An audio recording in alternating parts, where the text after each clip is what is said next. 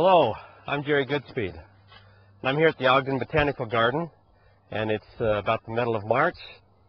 And one of the questions we get asked a lot is, how do I transplant a plant, or when do I do it? Sometimes what happens is you've planted the plant in the wrong place, it's gotten bigger than you think it's going to get.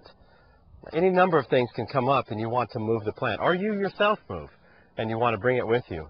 Well, this can be done as long as the plant's relatively small. We like to say only in the ground about 2 or 3 years, and then you can go ahead and go move it. The best time to move those plants is when they're dormant. Now, this can be done in the fall after all the leaves have dropped off, or in the spring. And we like to do it here in the spring before they leaf out. Here we've got a yellow twig, or gold twig dogwood, that we're going to move.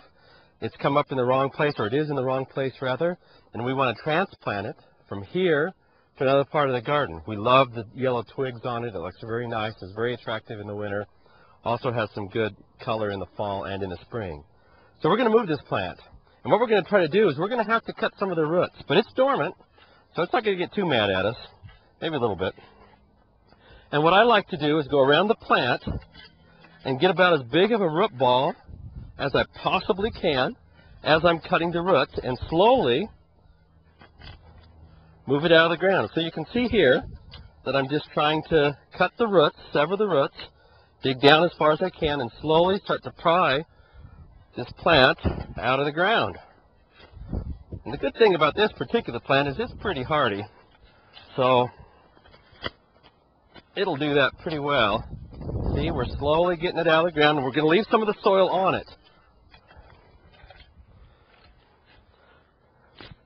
All right, I think we've got all the roots for the most part. I'm going to keep it right on my shovel. I'm going to make sure we've got them all cut. We don't. And this will happen. I'll come over here, cut that last little root. There we go. Now we've got the plant. We've got it out. We've tried to keep. Still have a root down here that doesn't want to break away. So we're going to make one more cut. There we go. Now we're just going to try to move that as best we can, keep a little bit of the soil. I'm not real concerned because it's dormant.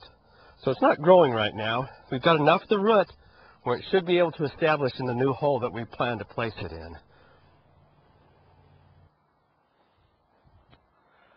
Okay, so we've dug the plant. It's a little bit precarious.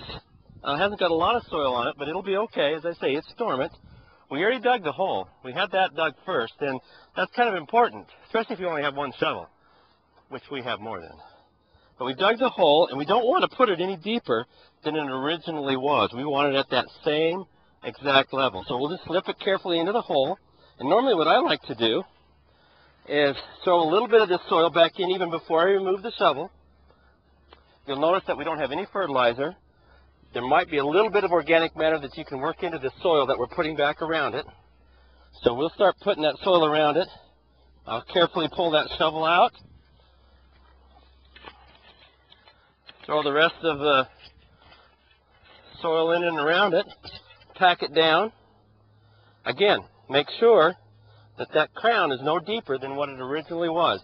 That's really important. A lot of people have a tendency to plant plants too deep, and that's a sure way to kill them. In fact, that's a really good way to kill them if you really want to know. Okay, we're going to keep that crown the same. We can see the root flare because there's some roots coming out there. We're going to create a little area where eventually we'll be watering it. Smooth that out, pack it down really good.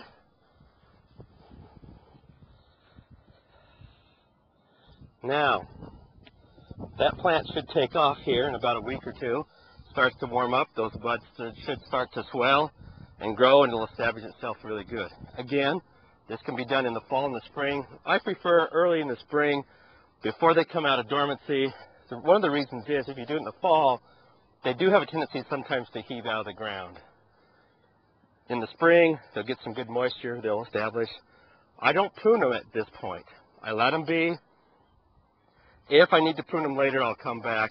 Any wood that died out in the middle of summer, at that point I will prune it out, but not now. I will just let it be, see how well it establishes on its own.